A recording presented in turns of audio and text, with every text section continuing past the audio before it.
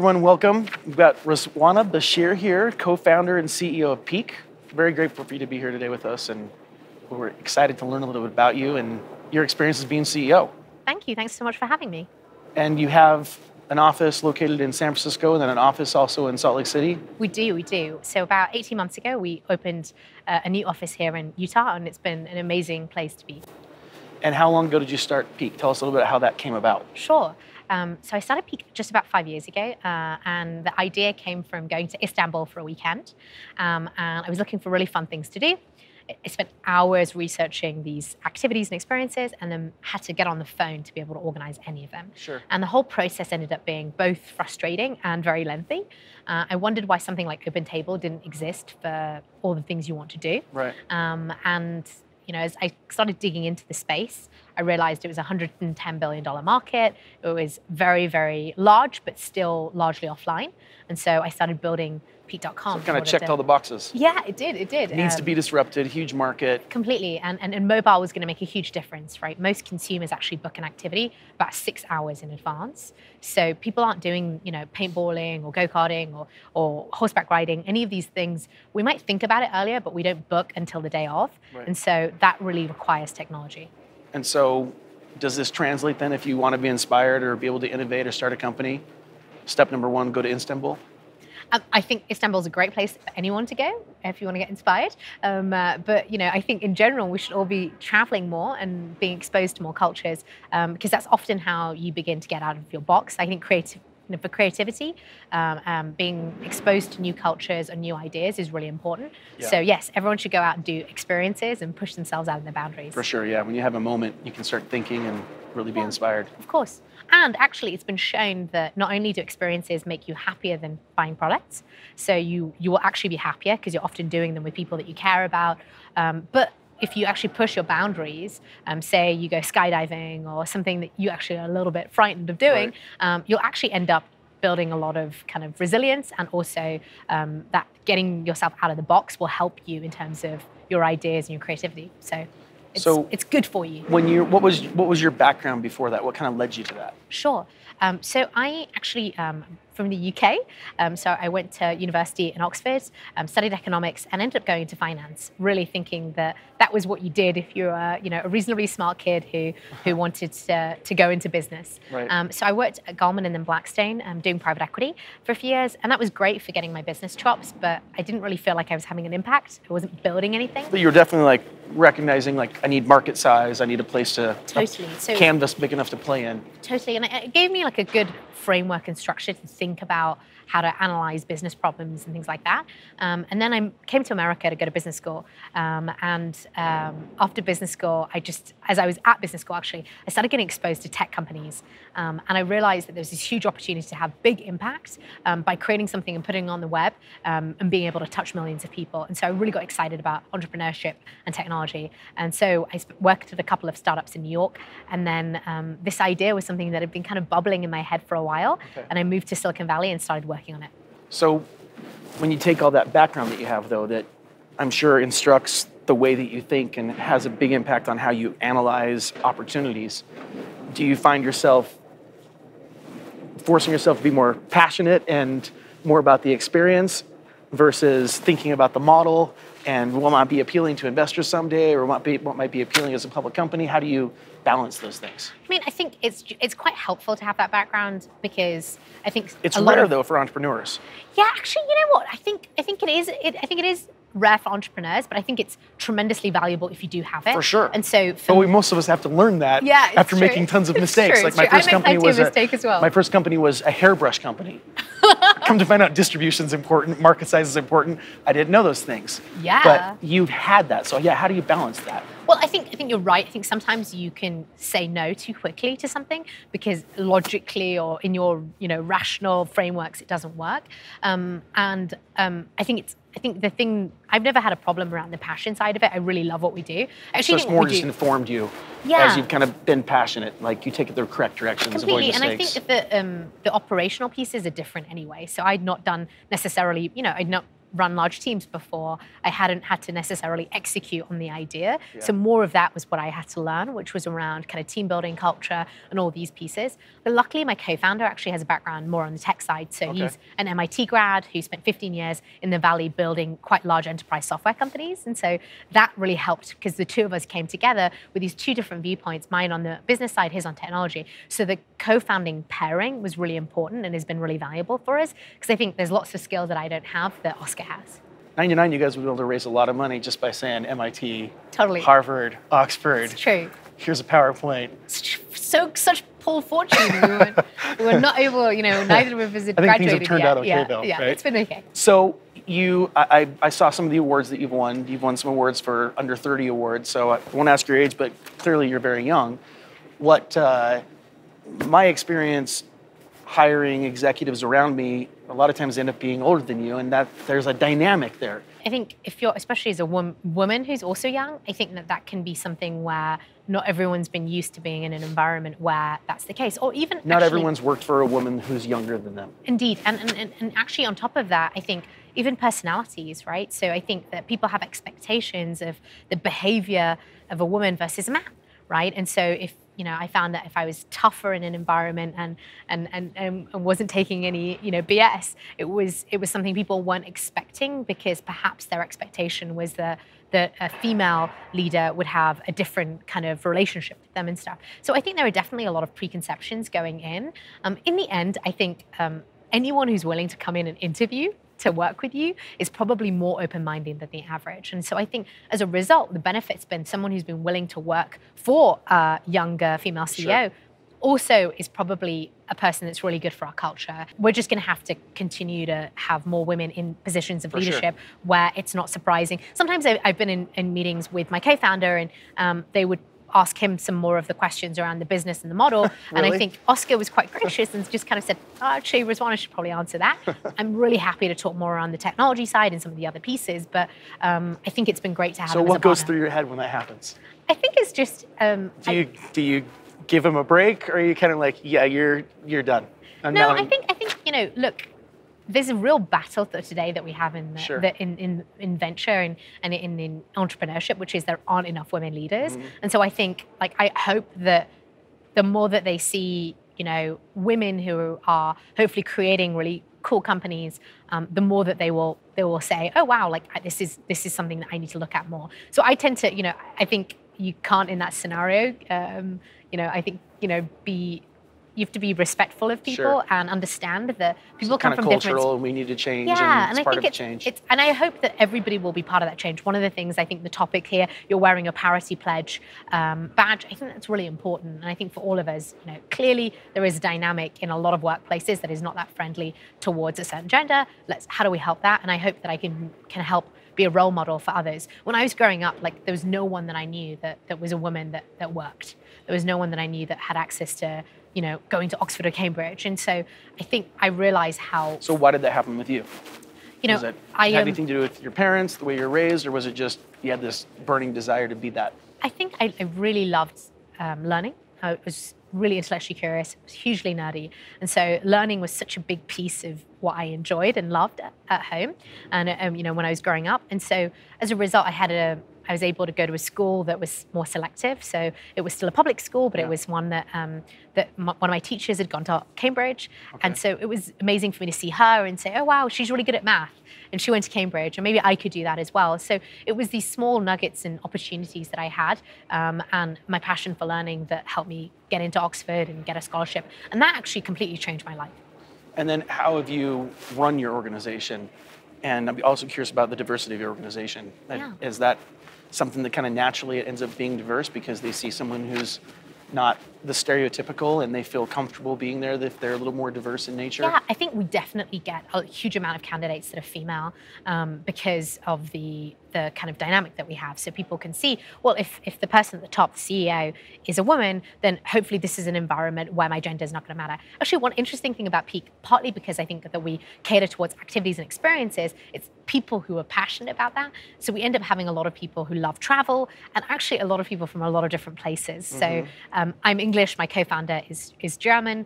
We have people on our team that are French, Swedish, Filipino, this huge mix of diversity of backgrounds as well. So that's very cool. So I think we both attract people from a wide array of kind of socioeconomic backgrounds, as well as these different countries, and that gives us a huge diversity of thought as well, which I'm really grateful for. So do you know what the data is? Do you have any idea on like percentage of your leaders that are women or so of our minorities?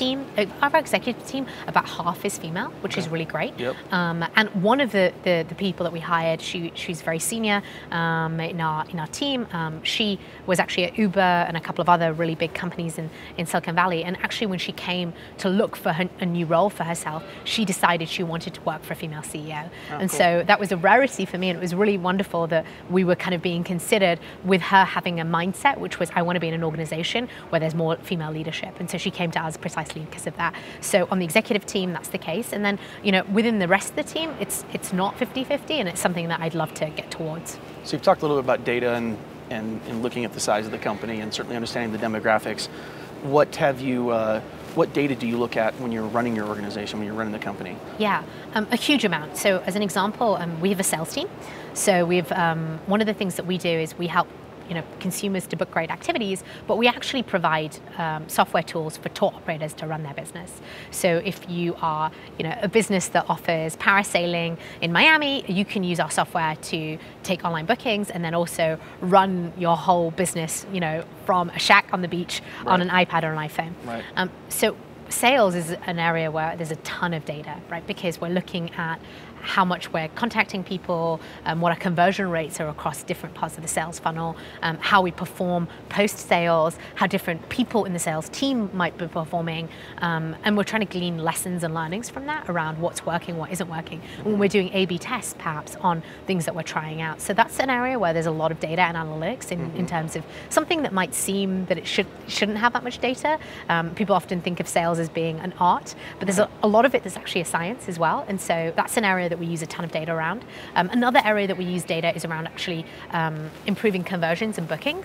So, we do a ton of A/B tests on our booking flows because each month we've got tens of millions of dollars of bookings that are going through our platform. So it's really important that, any small incremental change in conversion, that can turn into millions of dollars of value. And so that's an area where we use a lot of data and testing in order to be able to infer What's value. anything that you noticed in that process where you're like, oh, there's some gold here, we found it, and let's see if we can... It's so funny, it's the colors that you might use. It's the number of boxes of information. So you A/B test all of that? Absolutely, every single step. And we've done that, we've actually got a customer experience team on the engineering side, and that's all that they're doing is actually A/B testing and helping with that conversion funnel and that flow. Wow, that's awesome. And it's made a big difference for us, actually. Sure. We've increased the conversion over the last couple of years by about 20% altogether, and increased also the basket sizes as well. So that means that for the average business that works with us, they see a 30% increase in revenue when they start using our software. You've talked a lot about data. Has that really helped create a culture of data, or has it been limited to certain pockets in the organization? I think data, because it's being utilized from everybody from sales to engineering, is really at the heart of our business as well. I think anyone who's trying to build a company today where you're probably having a lot of interactions with potentially millions of individuals means that you have to use data. So I think it's pretty integral to our business, and also because of my background, some of our team, a lot of them are also people who went to business school and might have worked in finance or consulting before. I think we're very comfortable with data, and it's actually just so much easier because otherwise people have opinions. Yep. And it doesn't matter about the opinion. Let's just look at what the data shows. And so I think it also creates a level of you being willing to try things out, and maybe something sounds ridiculous, but why not try it, because the cost to try is so low. And then often the data surprises you. Even for myself, sometimes I assume something and then we'll try it out and it's completely different to what I expected. They're probably like smaller wins, but it's constant. But it's all the little small wins. It's all these small wins that add up, and I think that's completely the case. And I think even for us, sometimes when we had like slightly slicker opportunities, or even if you go into our app, one of the things that we do is we have you go through a a kind of quiz about the things that you like, and it's pictures. And that's actually scary because you're making someone do some work. Right. But what we found was that people were much more engaged Got it. as they went through and they did that work and had to pick the kind of things that they like to do and pick between, diving and a museum. Yep. And that once they gave you that information, they were actually much more engaged. And that's hard to do throughout the because A/B testing on apps is not as nearly as easy as a website. Completely. And we actually ended up testing it on a website as well. That was one of the reasons that we were able to do it. But it's really interesting to see stuff like that, which is counterintuitive, but actually works because it gets people more engaged. So you've talked about conversion rates. What metrics are the most important metrics that you use to, as a CEO, whether it's about HR or conversions or anything in between, that you think about the most or that you look at the most to give you the signal that things are either going well or they're not going well? So we have a series of forward-looking metrics in order to infer like what's going to happen in the future. Because for us, we take a cut of each booking, and so it's really important for us to see, how many new businesses are we working with, how many activities do we have, what are, how large is our team going out and doing that, through to how many people are still with us and retention. So all of these different vehicles, there's about 6 different metrics that go into how we think about our forward-looking kind of opportunity. So I think, I try to look at these growth metrics and these successful as part of a success formula, rather than looking at backward-looking metrics. Because often, if you're only looking at what was our revenue last quarter, or how many bookings for our platform, that's often talking about the work that you did 6 months ago or a year ago. So I try to look at forward-looking metrics that help you understand what the business is going to look like in a few months' time. And do you have any signals that when you see them, they're like red alerts, like raise the flag, if this ever happens, I want to know about it? Are there any micro metrics that you look at? Yeah, there are. And actually, there's almost like a traffic light piece to it. So we look at those metrics, and then we have traffic lights for them around. If they go outside of certain bands, okay, this is a green, it's going great, all the way through to this is a red and we need to do something about it. And so you can kind of, in the end, having really specific numbers can get, distracting. So we get into the bands of this is good or not. And each year, at the start of the year, we'll set 4 or 5 goals. And those will be the top level, most important goals that you think about. Because often, if you have too much data, you can get really distracted. And so it's important just to say, okay, well, these are the 5 things we really care about and that matter. I think as a CEO especially, there's only a handful of things you do each year that have a really big impact on the business. And then there's a lot of noise. And so I try to make sure that I kind of set my goals at the start of the year. I know what really matters. And then from that, that's where I'll go back and say, did we move the needle on these things? Because sometimes you can do small things and do the urgent and not the important.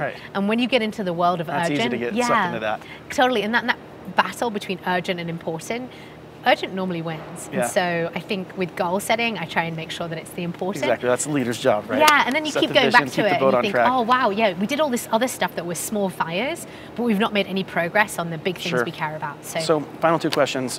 First, when you talk about forward, these metrics you look at, what does the future hold for Peak? How do you think about it? What do you want to accomplish over the next 3, 5, 10, 20 years? What do you think about? So I really care about us continuing to scale the business. So we already work with thousands of businesses. There's thousands of activities that are available. But in America, there are almost 100,000 tour operators, and it's a $30 billion market. So although we've got great scale, it's actually an opportunity that's hugely green. So I want to continue doing that. So I want to grow the team to enable our growth. We've grown about 20x in the last couple of years. How do we continue that as we're bigger? That's really, really important to me. And the second thing is really around our own talent and leadership, because we have these great, really bright people who come into our organization, and it's really important to me. I think as the duty of a CEO today, I think, is to ensure that people are the best people that they can be. And so inspiring people to continue to be curious, to learn, to develop themselves is really important to me. So I think those are the 2 things, developing talent and scaling. And so as we look at the 20-year horizon. That's kind of my second question. Like when you think about your role as CEO, you can go a lot of different directions with that. What do you consider to be the most important priorities that you're responsible for to get the company to accomplish these kind of 20-year Yeah, goals? well, I think we've got the opportunity to be the brand for this activity space, right? So, you might think of OpenTable for restaurants, or you might think of Airbnb for accommodation. You should be thinking about Peak when it comes to great activities. And so we want to be that brand, and I think we have an opportunity to do that. So my job is really to ensure that all the steps we take over the next couple of years allow us to be there, so that in 20 years, when you think about Peak, it's totally a part of everything that you're doing. I also think we need to change people's relationship with what they spend their money and time on, right? Because I think we're in a world right now where people still spend a lot of money on products, and yet they don't make us as happy. Experiences do make you 60% happier than buying a product. It allows you to be able to build connections with the people that you care about, whether it's your friends or your family. And I think in a world that sometimes also doesn't allow us to perhaps have as much respect for other cultures, we're living through an era which definitely has some changes around how we perceive others. Actually, activities and experiences, and maybe perhaps going and seeing something new, will give you that perspective. So I think all of those things matter. So in general, I think that the work that we're doing, our mission is to connect the world through experiences. It's really, really important for the world that we do that. And so I'm excited to help people connect. Cool. Well, thank you very much. You you. certainly inspire a lot of people, and it's been awesome to just see the ambition and the confidence in the face of so many people in a market. Being able to rapidly create a very quickly growing company is really amazing. So congratulations on your success and best of luck. Thanks so much. Thank you.